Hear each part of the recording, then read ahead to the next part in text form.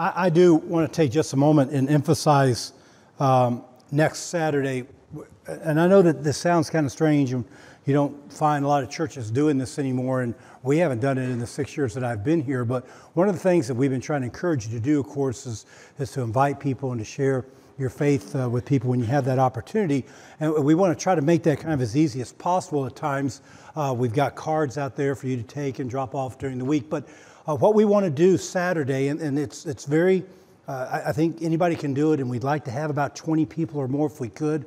We're going to go across Blanding into the Constitution neighborhood, and all we're going to do, we're going to pair you up, and if we have enough folks, we're going to put people at different points and work our way to the middle. You're just going to go up to the door, knock on the door. If you see them working in the yard, whatever it is, you're just going to give them a card that invites them to church.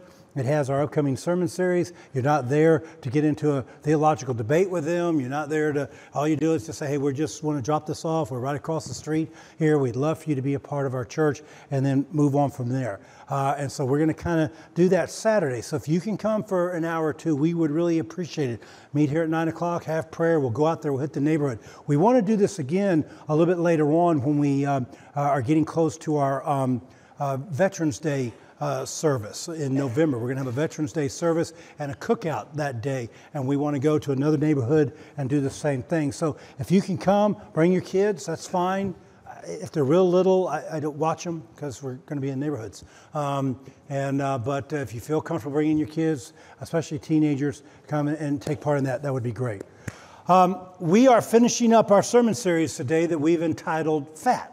Now remember, it's an acronym for faithful, available, and teachable.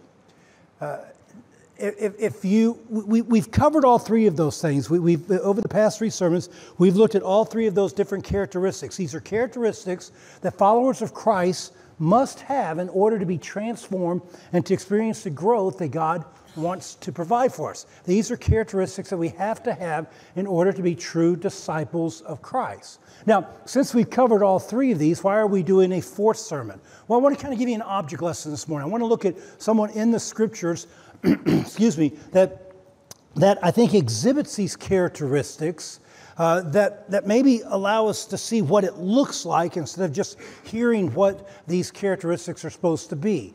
Now, we need to understand that the key to all of these things is humility. The characteristic that affects faithfulness and being available and teachable is humbleness or humility. And we talked a little bit about that last week, but that's really what we're going to really focus on today is this concept of humility, looking at one of the characters in the Bible that exhibits that humility, which shows us the characteristics of faithful, available, and teachable. Now, look, humility is tough and always has been tough, partly because of our society.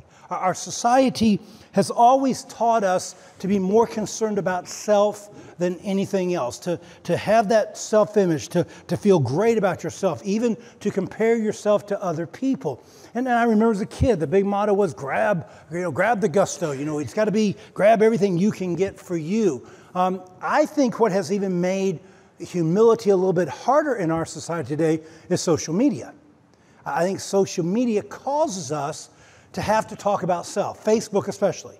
We go on Facebook so that we can tell people what we're doing, what restaurant we're eating at. And that's really, I don't quite get it. I don't really need to know that you're at McDonald's. I'm glad you're there, but I don't need to know that. Or what movie you're going to, or that you're in the bathroom now at the movie. I don't need to know those things. But that's what it seems to be.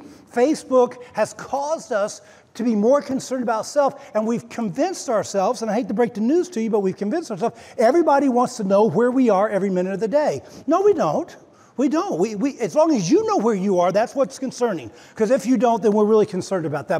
But look, I ran across this picture on Facebook that I think summarizes this concept of it's about me. This is what someone put up on Facebook just this week.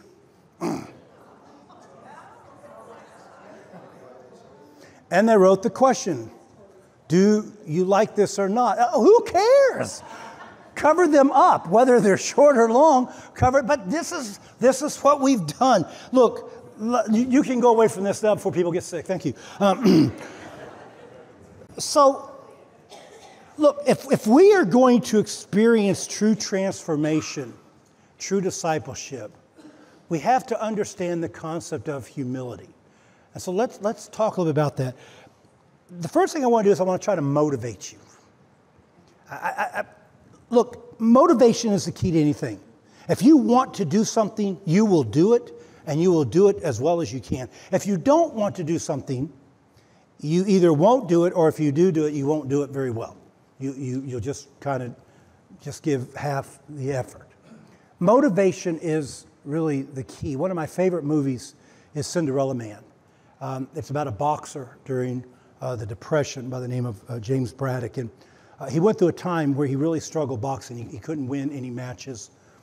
But then right at the height of the Depression, he began to win his boxing matches. And he has a match for the heavyweight championship of the world. And before that match, he's at a press conference, and one of the newsmen asked, "What's the difference? Well, why couldn't you win, but now you can't seem to lose?" And James Braddock began to mention some things. He had been injured on a number of occasions in a car accident one time. But then he said, "I know what I'm fighting for now." And the newscaster said, "What's that?" And he said, "Milk." It's one of the greatest lines I've ever heard, milk. You see, before he was fighting for money and fame. Now he's fighting for food for his kids. And that's what made him a much better boxer. So motivation becomes so important. So let me see if I can motivate you when it comes to the characteristic of humility, which we have to have in order to have these other characteristics. Look at these scriptures that we find. One is in 1 Peter 5:6. "Humble yourself, therefore, under God's mighty hand, that he may lift you up in due time." James 4:10 says, "Humble yourself in the presence of the Lord, and he will exalt you." I think we like exalt better, don't we? It almost seems to be contradictory. Humble yourself, and God will exalt you. Now, I don't know that I can explain specifically how God exalts us when we humble ourselves. I don't know that I can give you specifics. I don't know if it means that if you humble yourself, he's going to give you prosperity, or he's going to give you good health, or he's going to help you through tough times, or he's going to help you accomplish maybe a dream that you've had for years, or maybe he brings something into your life that you didn't expect. I don't know. All I know is the promise is this, that if we humble ourselves, God will bless us. He's going to bless us in some way or another. There's a story that I heard years ago, had to be 15 years ago. And when I was thinking about this humility, I thought, man, I really like this story, but I couldn't remember all of it. I was missing bits and pieces of the story, so I went online to find it. Normally you can find that story. And man, I spent probably an hour throughout the week trying to find this story, and I just couldn't find it. So actually yesterday during Chris's halftime of his ball game, which at that point Florida was still winning, so if I knew they were going to lose the second half, I would have sent it to him then. But I said, "Can you go find this for me?" And he wrote back, he said, "I can't find it." So I thought, okay, I'll scrap it. It's not a big deal. Got here this morning, began working through my sermon, and I remembered the story. And it goes like this. There was a gentleman really down on his luck. He doesn't have any money, doesn't have a job. The place that he's staying, most likely he's going to lose it very soon. But he hears about a job opening at a bank to be a custodian, be a janitor. So he goes to the bank, he meets with the bank manager, he shares his experiences, and the bank manager says, "Well, I like you." He said, "What we got to do is we got to fill out some information, application, and then we kind of move it forward." So he put the application in front of the young man, and he said, I can't fill this out." And he said, "Well, why not?" He said, "Because I can't read." And the bank manager said, "You can't read?" He goes, "No." He said, "Well, I'm sorry, but you can't get the job. I mean, you got to be able to read to have this job." He said, I'm really sorry. I wish I could hire you, but I can't." So the gentleman got up a little bit dejected. He was getting ready to leave, and the bank manager stopped him and said, "Look, I'm really sorry. I wish I could do something, but the best I can do is, here's a bag of apples. Give them to you. Take them. I hope that you find what you're looking for and you can get things right in your life again."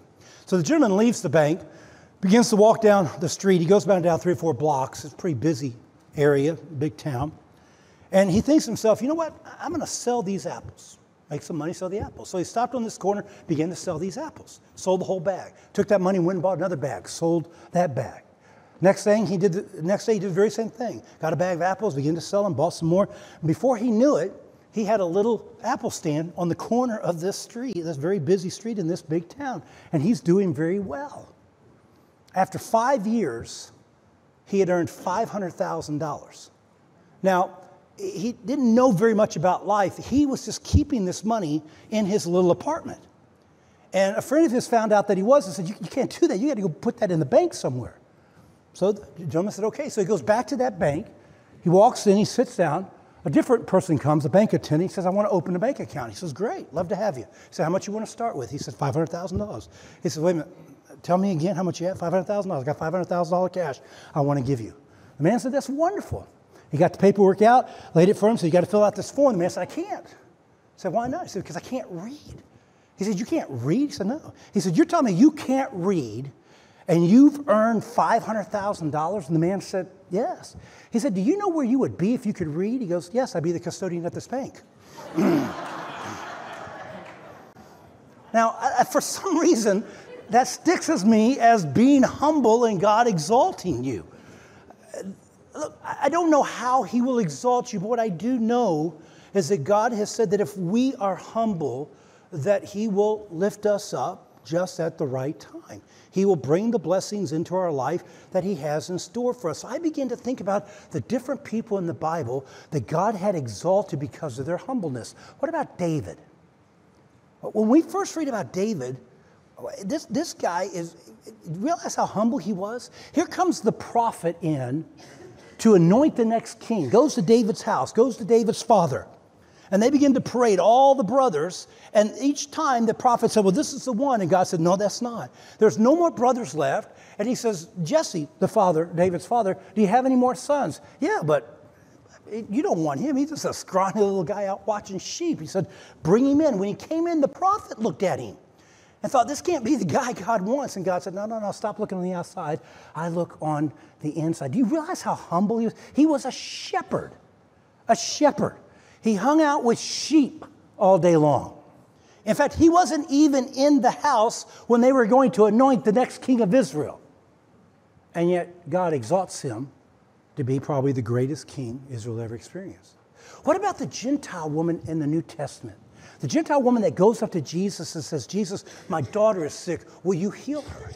And Jesus says, wait a minute. You don't know what you're asking me. I'm here to preach to God's chosen people. I'm here to do miracles for the Jews. That's like asking me to take food from the kids and give it to the dogs. And she makes one of the most humblest statements in all the Bible. She says, yeah, but even some scraps fall off the table for the dogs. You know what she just said? I'm a dog. You're right, Jesus. I'm worthless. I'm just looking for some scraps. And Jesus goes, you know what? This is the greatest faith I've ever seen in Israel. Your daughter is healed.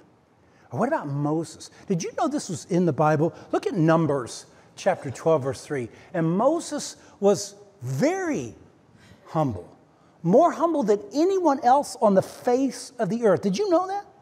That Moses was the most humblest man on the face of the earth. Really?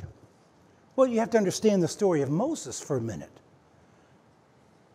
When we read it from the Bible, it's a great story, but when you look at some of the historians like Josephus and Philo who wrote in the 1st and 2nd century, they give us some insights about Moses we'd never seen before.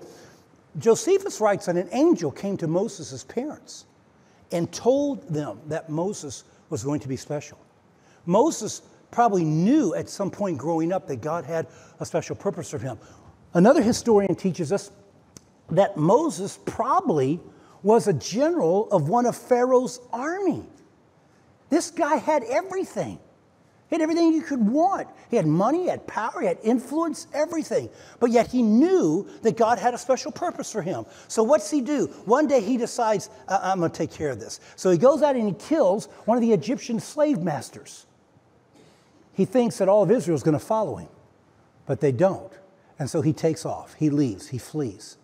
And he spends 40 years, and the Bible says that he became a shepherd. Why is that important? Because back in Genesis chapter 31, we are told that the Egyptians hated shepherds. Hated them. But God is going to use him to go back and lead his people, a shepherd.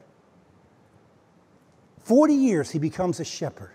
No more commanding of an army, commanding of sheep. he learns to be humble during those 40 years. And then here's where it gets interesting. When God finally decides to call Moses, he calls him through the burning bush. Remember that story? Exodus chapter 4, verse 10. Moses begins to give a list of excuses. And for years, I always thought that that's what he was doing, was giving excuses. I don't think so. I think he was being humble.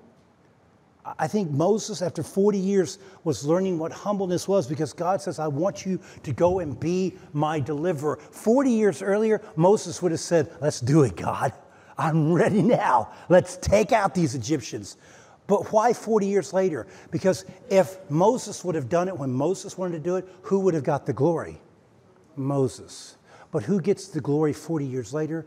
God does. Why? Because Moses has learned to be humble. He's not giving excuses there at the burning bush. He's exhibiting humbleness. He's come to understand, I can't do anything without God. And here's what's really interesting. One of the reasons that he says that he can't be the deliverer is because he doesn't speak well. Yet in Acts chapter 7, verse 22, Luke says that Moses was wise in all the Egyptian ways and powerful in speech.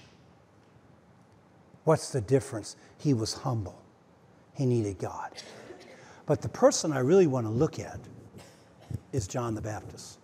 So I want you to go with me to John chapter 3. John chapter 3. And what we're going to do is you're going to hold your finger there for a minute.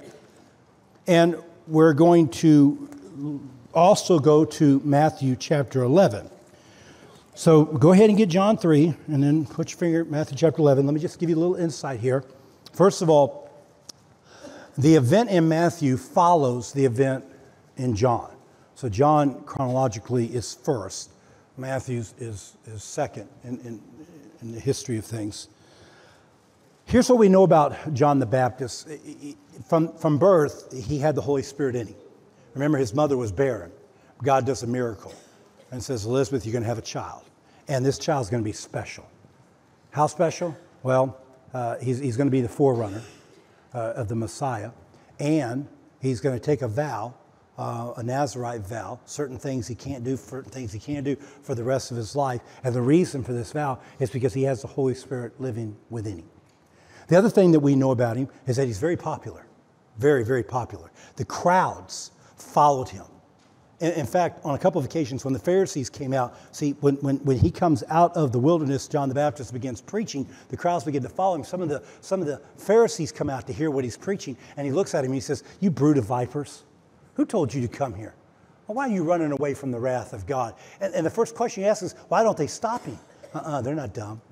They know if they stop him, they're going to have a revolt on their hand. It's interesting, last night as I was waiting for my team, the Florida State junior high school team to play, because they're really bad this year. But there was a rain delay. They did an interview with Bobby Bowden. Now, Bobby Bowden is considered one of the greatest coaches of all time, whether you like Florida State or not. He probably is, if not the greatest, one of the greatest. And they did an interview with him, and they were talking about when he resigned.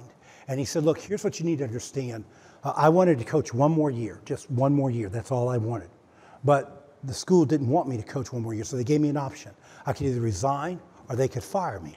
He said, now all I wanted was one more year. He said, now I could have got fired, but the reason I resigned is I knew that if I got fired, the town would have tore that college apart. That's what he said. He probably was correct. He said, my concern was for that school and for the city of Tallahassee because I love the school and I love this city. So I decided to resign. That was John the Baptist. That's how popular he was. There was no way that any of the Pharisees or religious leaders were going to question John because the crowds follow him. So we know that he had the Holy Spirit from birth. We know that he was very popular. But there's something else that we need to know. Look, if you would, at Matthew chapter 11. In this particular passage, John the Baptist is in prison. He's been put there because of his faithfulness. Now remember, faithfulness is that you do what God says to do. You live out the Christian message no matter what's happening. The reason that he is in prison is because he was bold enough to say to Herod, look, you are wrong for having sex with your brother's wife. And so they threw him in prison. He was being faithful with the word of God. Well, while in prison, John says to his disciples, I need you to go find Jesus and find out if he really is the Messiah. Well, they do. And Jesus says, I'm him. Go back and tell John I'm the one. Then here's what Jesus says to the crowd. Matthew chapter 11, starting with verse 8. We'll start in the middle of verse 7. What did you go out to the desert to see? A reed swayed by the wind? If not, what did you go out to see? A man dressed in fine clothes? No. Those who wear fine clothes are in king's palaces. Then what did you go out to see? A prophet? Yes. And I tell you, one more than a prophet. This is written about him. I will send my messenger ahead of you who will prepare your way before you. I tell you the truth, among those born of women, there has not risen anyone greater than John the Baptist. So here's what we know about John the Baptist. Has the Holy Spirit from birth, and he has a special purpose. He's going to be the forerunner of the Messiah. The crowds love him, and Jesus now has called him more than a prophet and the greatest man ever to be born. You think he was tempted at times to have a little pride, to get a little puffed up, to feel a little bit more about himself than maybe what he should? Now go to John chapter 3. Let's look what happens in John chapter 3. We're going to begin with verse 22. John 3:22. After this, Jesus and the disciples went out to Judea countryside where he spent time with some and baptized. Now John was baptizing to give us an area because there's plenty of water. People were constantly coming to be baptized. We're talking about John the Baptist.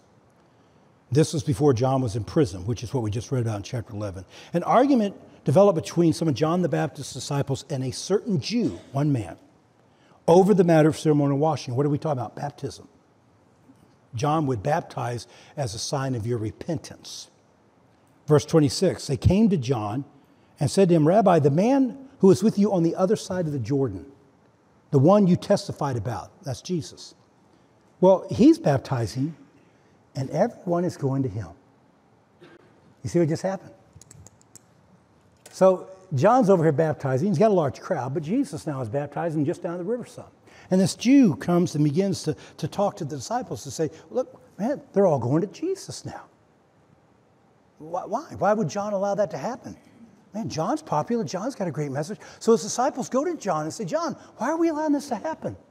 We need to fix this. This is a problem here.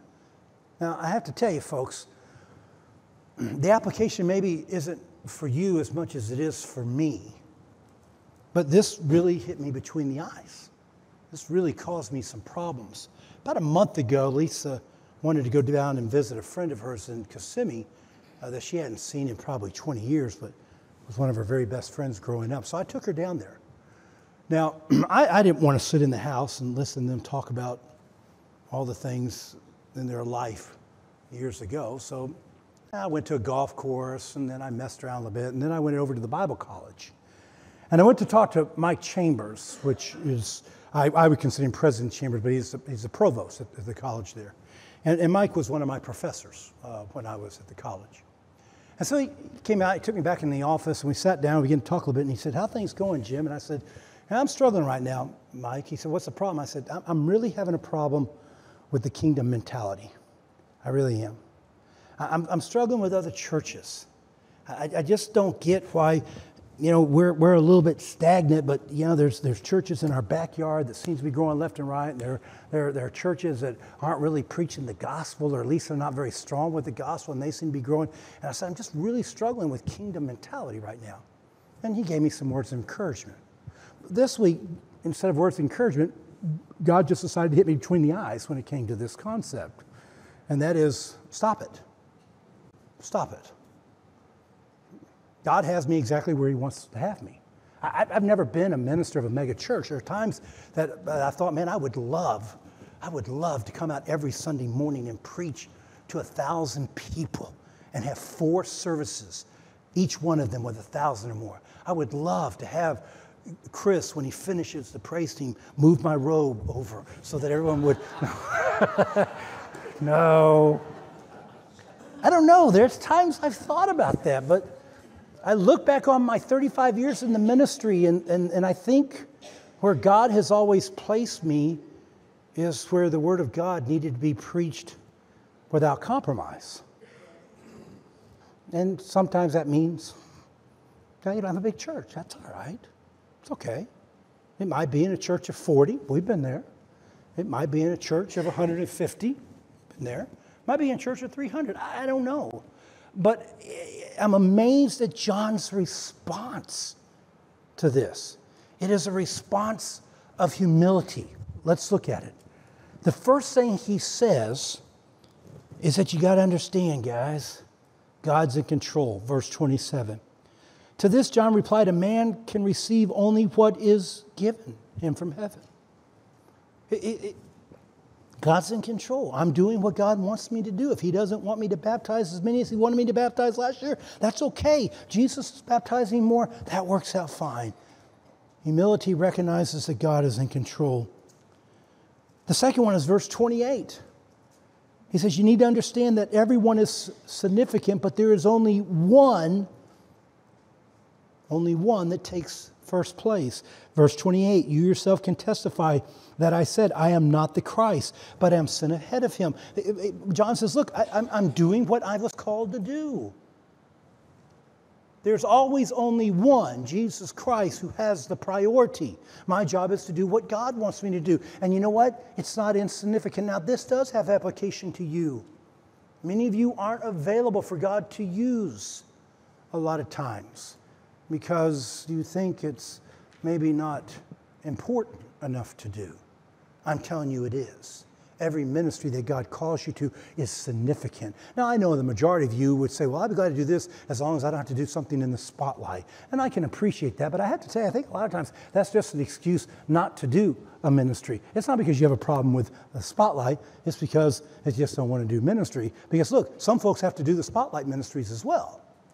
But the fact is, humility understands that whatever God calls me to do is significant, but there's only one who has the first place. A third thing he says that is a statement of humility is that joy comes because of obedience. Look, if you would, in verse 29, the bride belongs to the bridegroom. The friends who attend the bridegroom wait and listen for him and is full of joy when he hears the bridegroom's voice. The joy is mine and is now complete. The reason we struggle with this verse is because our weddings are different than back then. The most important person in the wedding back then was the best man. Today, it's the wedding director. The wedding director decides everything, right? It doesn't matter. I mean, have you ever had a really strong wedding director? You know, the bride says, I'd like to come down that aisle. No, you're coming down this aisle. So the one you're coming down to.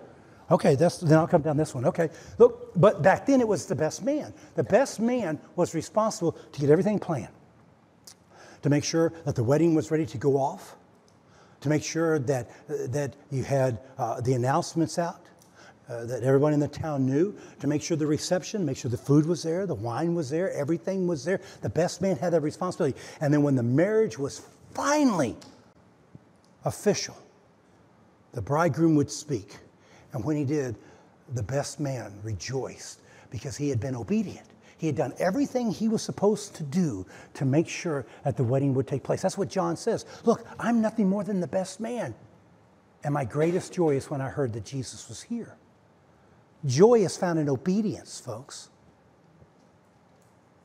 The concept of humility goes hand in hand with obedience. When you learn to be obedient, then you will learn to be humble, because to be obedient, you have to be humble to the one that is giving the commands. And the last thing, which is the crux of humility, it is the key, is verse 30. Humility means that we draw attention to God. Verse 30. He must become greater. I must become less. What a powerful statement by John the Baptist. You got your finger in Matthew chapter 11? Flip back for a minute. Let me show you two things that are really interesting in this passage. I didn't finish reading verse 11, so let me finish reading it. Again, Matthew 11, verse 11. I tell you the truth, among those born of women, this is Jesus talking about John the Baptist, there has not risen anyone greater than John the Baptist, yet he who is least in the kingdom of heaven is greater than he. Amazing. He just said what John lived. Christ must be greater. I must be less. And then look, if you would, starting in verse 4, because I had never seen this before. I love when I find things I'd never seen before. Jesus replies, now the apostles, John's disciples have come and said, are you the one? Are you the Messiah? Are you the one we're waiting for? Look how Jesus replied. You go back and report to John what you hear and see. The blind receive sight, the lame walk, those who have leprosy are cured, the deaf hear, the dead are raised, and the good news is preached to the poor. Now look at verse 4. This is amazing. Blessed or happy is the man who does not fall away on account of me. Blessed is John that when he sees me baptizing more people than he's baptizing, he doesn't lose faith. He doesn't walk away. He doesn't throw it in. He doesn't quit. Blessed is the man who sees God doing greater things through other people and yet is able to rejoice because God is doing it, not the person. Blessed is the one who does not fall away because Christ decides to work in a different way than maybe we want him to do, and we feel like we're left behind. You're not. You are significant. You are important. Do your ministry. Work hard. But humility, let me tell you what humility, folks, is. The humility is focusing on Jesus Christ as the most important thing in your life. That's humility. See, we think humility, we think it's the opposite of pride. And we think that pride is where we walk around and we boast about who we are. That's not the issue. Very few people do that. There's very few Muhammad Alis walking around today going, I am the greatest of all time. That's not who people are today because we don't understand humility. Humility is when we don't allow God to be God because we want to take his place. Well, I don't do that. Yes, you do. Yes, I do. We do that. We take God off the throne. When we do that, that's pride. We lose our humility. And when we do that, we cannot grow. We cannot be transformed. We cannot experience discipleship. Think about it for a minute. Humility relates to faithfulness in this way. Faithfulness means that I am going to do everything God asked me to do. The Christian message is going to live through me. It's going to affect my language. It's going to affect my action. It's going to affect everything. Faithfulness is that I do what God wants me to do in every area. Humility says, I'll do it. Pride says, God, I'll do this, but not this. I don't like this command, God. I don't agree with this command. Well, I see it teach, God, but you know what? That's not what I've been taught before. And I see what you say, and all of a sudden, you know what we've done? We've taken God off the throne. We've put ourselves up there. Humility relates to availability. When we say, you know what, God, use me wherever you want me to be. I know that I might not think I can do it. And I know, Father, I think there are other people maybe can do it better. But if you're calling me to that ministry, I'm going to do it, God. And humility says, I'll do it. Pride says, you know what, God, I'm too busy. You know, God, I'm sure there are other people that can do it better than me. And we take God off the throne, and we're not available anymore. And teachability. Oh, my goodness, you cannot have teachability without humility. You can't. It's impossible. Because teachability says, I don't know. Help me to know. I can't do it on my own. Help me to do it. Tell me what to do it. And one of the ways that God teaches us is through people. He brings people into our life to encourage us, to build us up, but also to hold us accountable and to point out things in our life that we need to see. That's what humility is, and that's what teachability is. It's where we make ourselves available so that people can minister to us and help us in our walk. And what begins to happen is we say, I'm good. I'm fine. I don't need that. I don't want that. Please. And all of a sudden it's because we don't have the humility to be teachable. You know, last week I told you about this new program, and it's really hard for me to call it a program because it's so spontaneous. It has to be spontaneous for it to work. Discipleship isn't really something you do; it's something you become.